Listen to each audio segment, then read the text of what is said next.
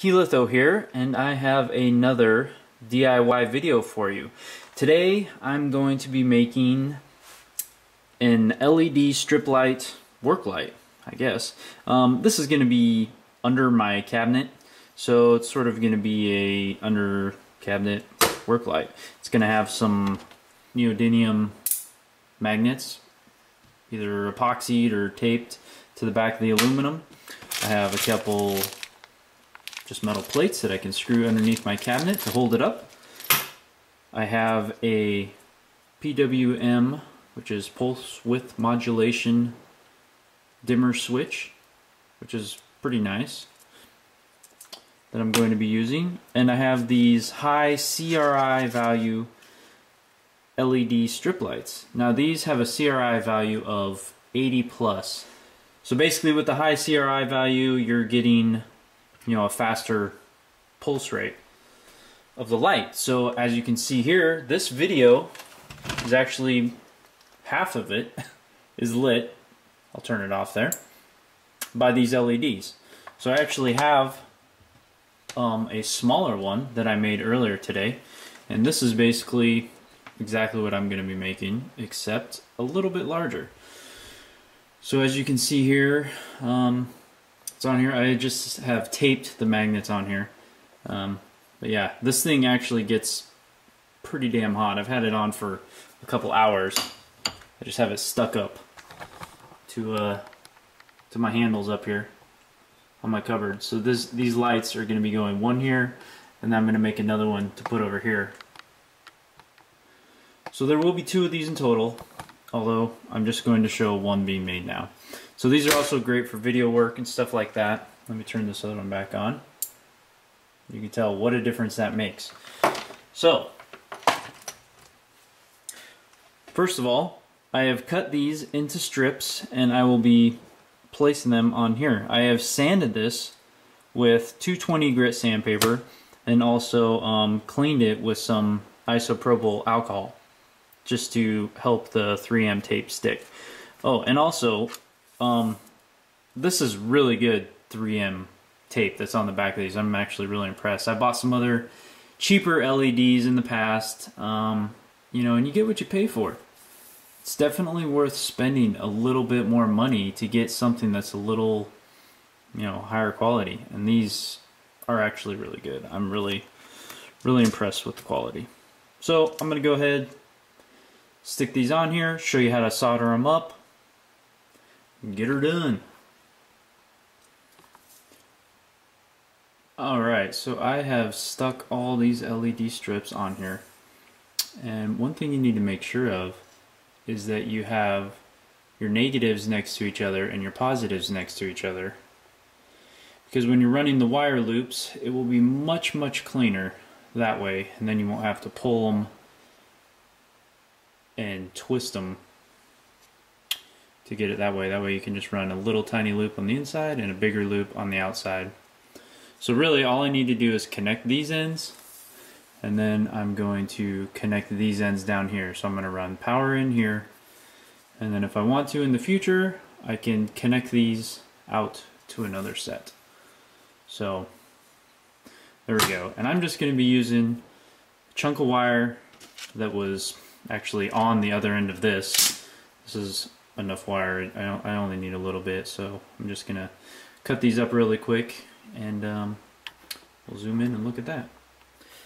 Alright, so zoomed in a little bit here, you can see that I am just using a very small piece of wire that is literally going to bend in half and loop there. Alright, but to make this job easier, what I'm going to do is just tin the ends of each of these wires, just to make it a little easier to work with. So you just dab a little on there. So you can see I've tinned each of the ends of the wires. And also what I'm going to go do is go through here and put some solder on the ends of these pads. So a little bit of heat, just hot enough until you see it suck in. there you go. So now they're ready for this. Alright, so I'm just going to hold it down.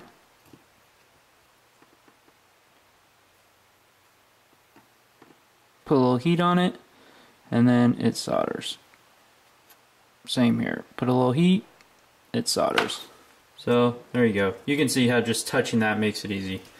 Yeah, I know it's melting the outer wrap a little, but whatever. Alright, so now I'm going to measure how long this one needs to be. I'll just fold it over and just cut it. Cut it where it needs to be.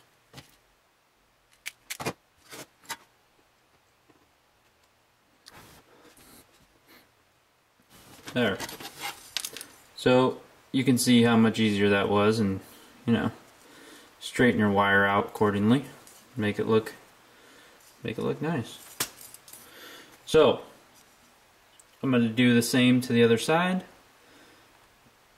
Okay, so now we have this side and this side hooked up. So you can see that the negatives to the negative, the positives to the positive.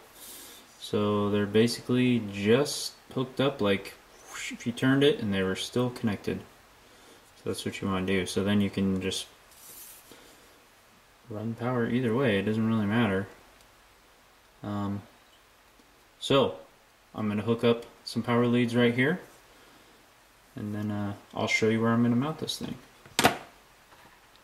You see that you can just turn it on ever so nicely, and bright, bright, bright she goes. And that is really bright. One thing I did not anticipate though, on the other one, right there I had hot glued this wire down to this, and this thing actually got hot enough that it started to soften the hot glue. So hot glue is probably not a good idea. Okay guys, so this LED light right here is going to be basically mounted right up underneath this cabinet. So then I'll be able to turn it on, illuminate my electronics workspace over here in my garage, and it'll be pretty awesome. Still using the rebuilt drill battery. Works great. Check out the link.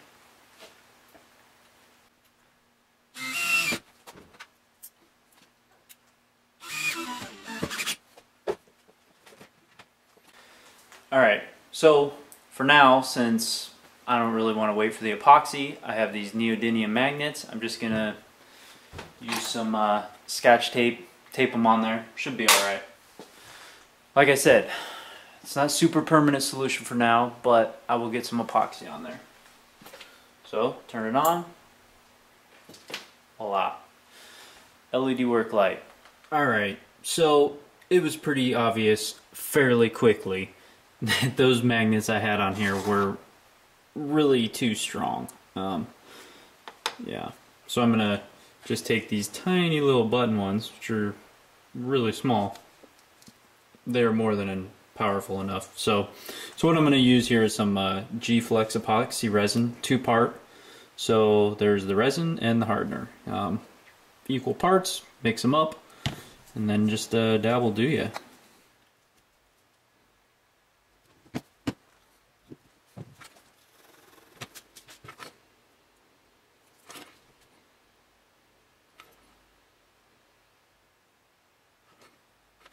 And there you go, a little dabble do ya.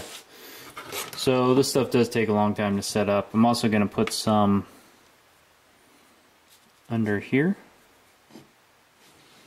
on the bottom side of this wire for support, because the hot glue was not enough. Alright guys, so thanks for watching this video.